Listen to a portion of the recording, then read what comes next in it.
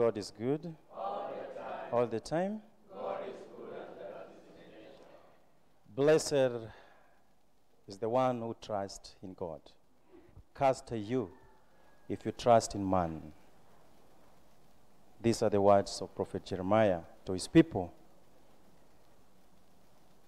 I know each and every one of us long to be blessed, and it comes with responsibility. It comes with responsibility. And from our readings of today, we are being encouraged, each and every one of us, to always seek the face of God. Always trust him. Is when you'll have that opportunity to be with Abraham, Lazarus in heaven. The contrariness, you'll find yourself in hell, where there is torment. Prophet Jeremiah is talking to these people and telling them, my dear ones, there are two things involved. Always trust in God. Because amongst them, there were some people who trusted in themselves because of what they owned, because of the observance of the law, and they counted themselves that they were righteous ones, and others were the neglected one. But that one should not be the case. We have always to trust in God in our undertaking. And for us to do this, we have to manifest it in our day-to-day relationship with our brothers and sisters, and especially the destitute, the poor, the needy. And this one we see from our gospel of today. I know most of us are conversant with this parable of the rich and the Lazarus. It's a warning, it's a solemn warning to each and every one of us Christians that we have to be sensitive to the plight of the poor. We have to be close to those people who need our help.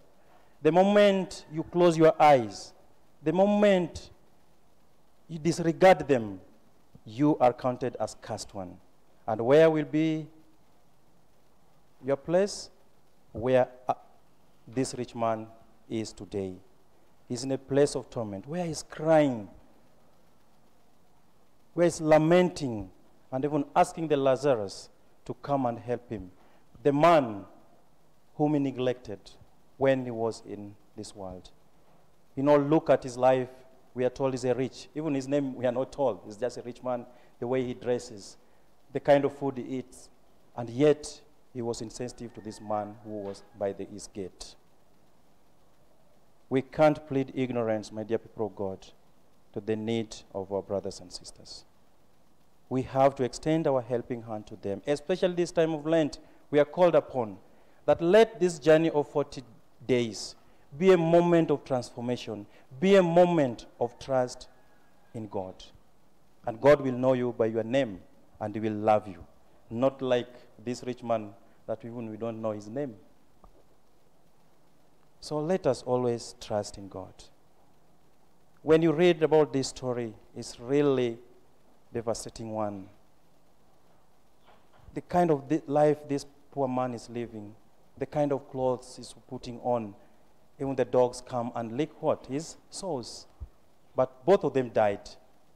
We are told the rich man was buried yet. But the poor man was taken to heaven. And now he's in heaven enjoying. But mark what? Still in heaven, this rich man even does not recognize him as such. He still remembers his brothers, the 5 ones who are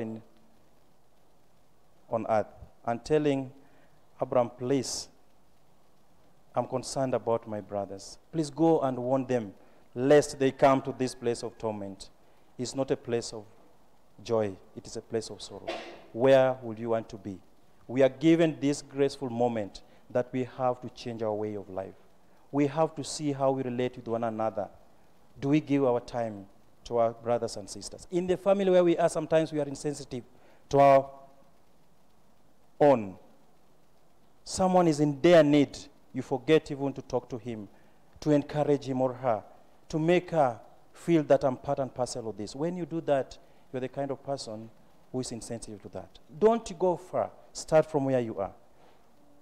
And God gives us an opportunity every day in our lives, for sure, to come to know him and to have that intimate relationship with him when we listen to the word of God. We read the scriptures. And that's why he's reminding these people that Abraham is telling them, they have who? Moses and prophets. Yes. We have people who can share with us the word of God, who can talk to us. But when they are talking to us, we are insensitive. We just say, no, please, can you do first and leave? What are you telling us? We've heard about this many, many, many times. You're the kind of person who is not listening to the word of God, and you'll find yourself there. So let us always pray that wherever we are, we have this moral obligation to be there for one another. And when we do this, you'll be counted as a blessed one, because each and every one of us is longing to feel the presence of God in our lives. Jo Kristus kauni temo jiwa ninyalo bedo ng'ama ogwedhi kata ng'ama okuong. Ng'ama ogwedhi en ng'at mabedo machiegni gi joma ok nyal kama wantiere. Jok matiyo gi mar paro. Ineno ni ng'ane atiyo gi wang'a, Nyasaye omi wang'i mondo ine ni ng'ane dwaro kony, bende anyalo dhire makonye.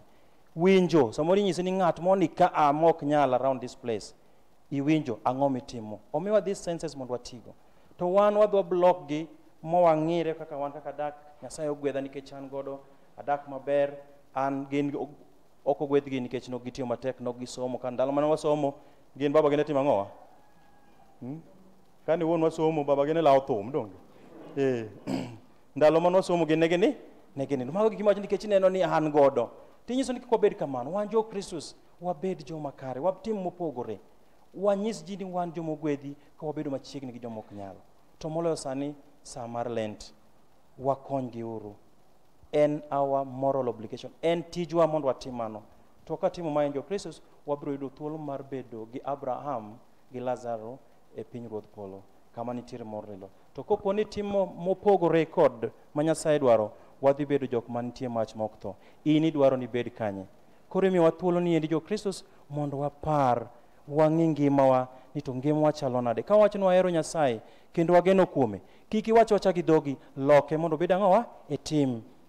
Loke mondo bed e tim. Omiyo wan gi thuolo maber mar bedo jomo ogwedhi kwa somo muma, kwa winjo misa matakatifu, kwa dhie sakrament mar Pentecost, kwa watweyo chiemo, ka walemo zaidi. Kitimo magi endi jo Kristus, idhi bedo ng'ama ogwedhi. Tumsifu Yesu Kristo.